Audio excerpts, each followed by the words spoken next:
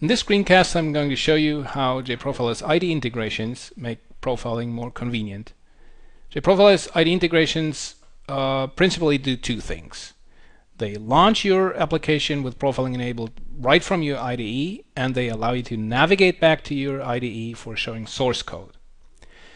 Now, JProfiler does have a lot of functionality for standalone profiling without using your IDE, and some of it is really simple. For example, the application server integration wizards, where it is really just a matter of clicking through the wizard and supplying a start script, or the web start integration. There is a special session type for that, where you just have to supply the URL of a JNLP file and you start profiling right away. But if you have a main class and lots of jar files, lots of VM parameters and stuff like that, it can be really tedious to duplicate all this run configuration to JProfiler and synchronize it with your IDE as it changes. And that's where the IDE integrations come in.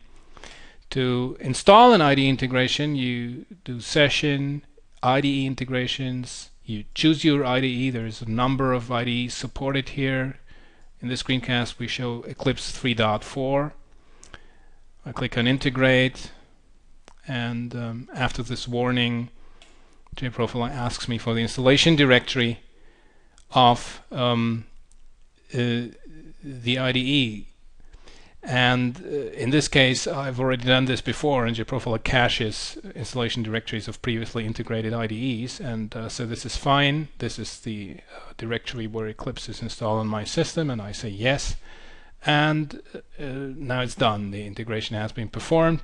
There is a final instruction that applies to Eclipse, that you have to activate the profile command group for the perspective where you want the profile actions to be shown. Now let's go to Eclipse to see what it talks about. It's under Window, Customize Perspective, and on the Commands tab there is a profile command group that has to be selected, otherwise the profile actions will not be shown in your perspective. There are some options you can configure for the IDE integration. They can be found under Window, Preferences, on the JProfiler preference page. For example, if you want to use a different JProfiler installation for profiling, you can select the different JProfiler executable here.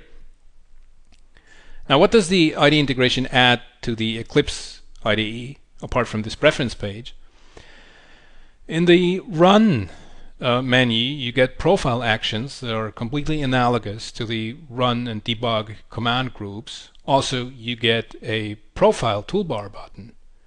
For this demo, I've prepared a sample project. This is the Eastwood chart library based on JFreeChart. It produces Google charts. Let's start profiling with the Profile button. I'm going to open a new window in JProfiler. And here we go. This is the session startup dialog. Here you can configure all the profiling settings.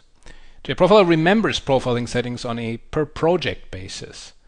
And I've already profiled this sample project before, so in the filter settings I've already told JProfiler that all the interesting classes are located beneath the org jfree top level package. So that's what I've configured in the filter settings. Everything is fine. I can start profiling. This is live profiling data. This is the Eastwood charts GUI. Now I need some chart configuration string in order to render something. Can get that from the Google Developers Guide for Google Charts. Let's copy this Hello World chart configuration string. Go back to JProfiler. In the CPU views, we record some CPU data. Let's render this Hello World chart. Stop CPU profiling and go to the hotspots view. Here we can see that the application render chart method is a significant hotspot. And if we right click this hotspot node and invoke the show source action, the IDE integration will go back to the Eclipse IDE to show the source code rather than bringing up the integrated source code view in JProfiler. Let's check that out. Go to Eclipse, and indeed we can confirm that the render chart method has been highlighted in the Eclipse IDE, the same render chart method that we've selected in JProfiler.